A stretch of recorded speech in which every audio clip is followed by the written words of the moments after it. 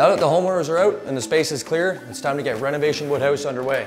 We have a whole ton of work to do here. We gotta remove all this drywall, insulation, all the beautiful flooring in this space, and the trim and casing, all the interior doors, kitchen cabinetry. There's a whole ton of stuff.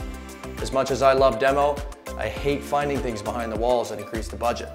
And the budget is super tight on this project. So I'm really hoping we don't find anything.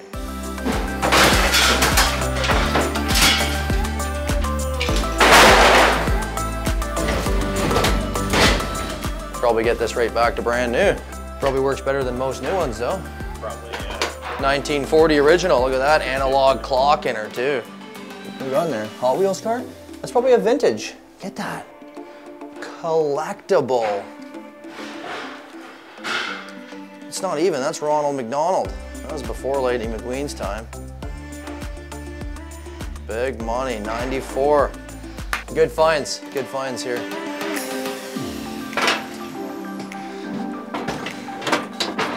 Drop her down.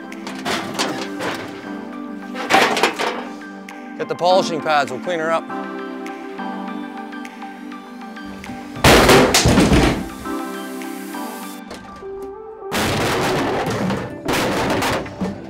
Demo's been going really well at the Woodhouse project.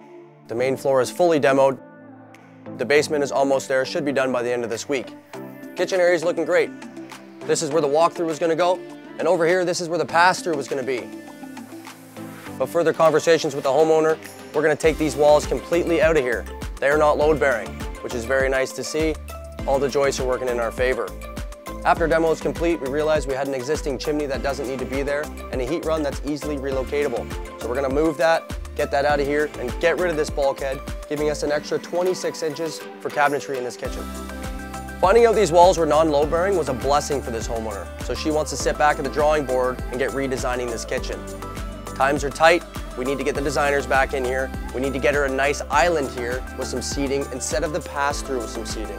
We're gonna have cabinets coming right from the corner all the way down to the front door, giving us a lot more counter space, opening this whole kitchen area right up to the living room. The crew is absolutely crushing demo in this basement. Now that the space is completely open, we can all see exactly how this layout's gonna work. Having the den, the 3-piece bathroom, and the bedroom in the corner, it's gonna give this family a great use of this space. We do have a lot of work to do here still, and now we have to redesign that kitchen, realizing that those walls aren't load bearing. So there's a ton of work to do here, and I'm really excited for you guys to see exactly what we come up with.